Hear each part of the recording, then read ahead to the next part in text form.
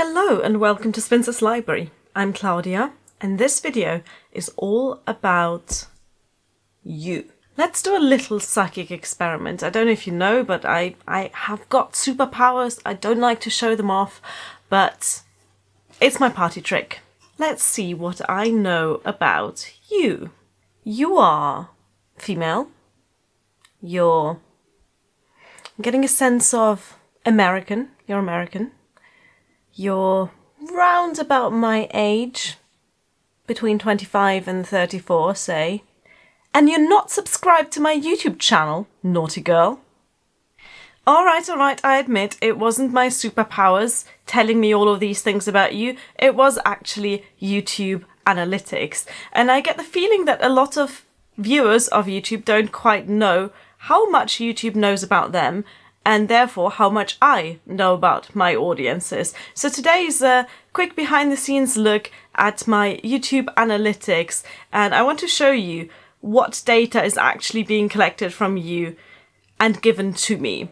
I'm going to blend in some screenshots from my YouTube analytics page, and all of these analytics are about the viewers of my channel over the last 90 days. However, YouTube doesn't just collect data from the last 90 days. It does, in fact, collect data from the moment I started my YouTube channel right up until now. I'm just choosing the data from the last 90 days because that's kind of the most up-to-date look at what my audience actually looks like. So let's start with gender. And this is quite an interesting statistic, I find, because 97.2% of my audience is female. And considering I talk about a lot of feminist and gender issues on my channel, I'm not surprised that my audience skews towards the female, but I am surprised that it is that much. 97.2%. That leaves 2.8% of my audience being male. So if you are one of those 2.8%, well done. You get to feel special. When we look at gender across specific videos, that picture becomes a little bit more diverse. So although on average 97.2% of my audience is female, that ratio is almost exactly flipped on my videos in which I talk about Brexit. Isn't that funny? I'll show you the statistics for my very first Brexit video, in which I just kind of expressed my frustration about the whole situation. And 93.1% of the viewers of that video are male. Now you can draw your own conclusions from that, but it is an interesting statistic. The next most certain thing I know about you is that you are likely not subscribed to this channel. In the past 90 days, only 34.3% of viewers of my videos have been subscribers, which means the majority of people, I guess, click on a video, watch it, and then go, it's not for me. Or maybe they don't have a YouTube account at all. And that's fine. In terms of geography, 34% of my audience are from the US, and that makes up the biggest chunk of my audience. Next in line are the UK with 17.4% and Germany with only just 4%. That doesn't really tell me a whole lot though. America has more people than a lot of other countries, and more English speakers than a lot of other countries. So it kind of makes sense that that makes up the biggest chunk of my audience.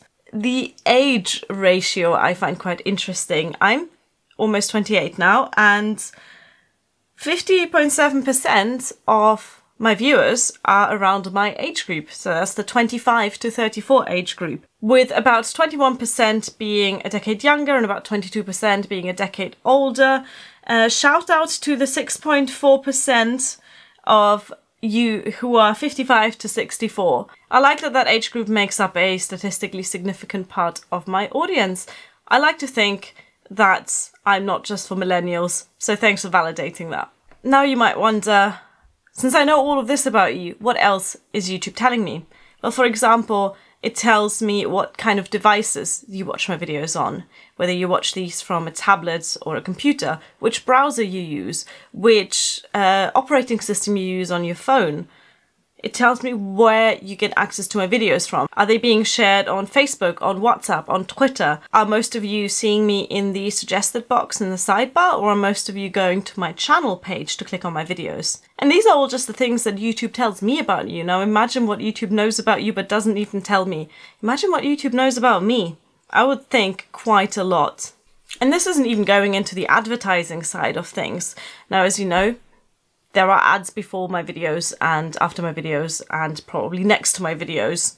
And these ads are all, of course, optimized for you because they want you to click on them and buy stuff. At the same time, those ads are also optimized for my videos. So, for example, I wouldn't be surprised if you find advertising for Audible on the video in which I talked about Audible. Anyway, what is the point of this video? I guess Big Brother is watching you and me and all of us. And that's just the world we live in. No, I thought you might find it interesting to know what kind of analytics and what kind of statistics YouTube provides me with in order so that I can optimize my content, I suppose. So that more people watch this and more people click on the ads. That's how this whole system works. Now, I don't quite know how I'm supposed to be targeting a video towards a 25 to 34-year-old American woman who's not subscribed to my channel, but that's not how I create my content anyway. I talk about books.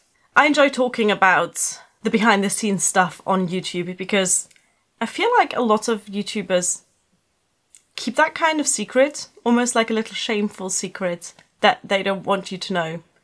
But no shame here.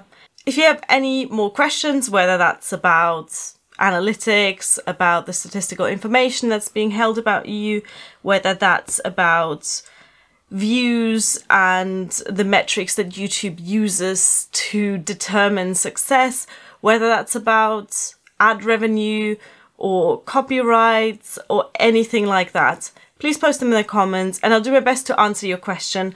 If it intrigues me enough, I might even do another video about this if you're interested in more behind the scenes stuff from YouTube.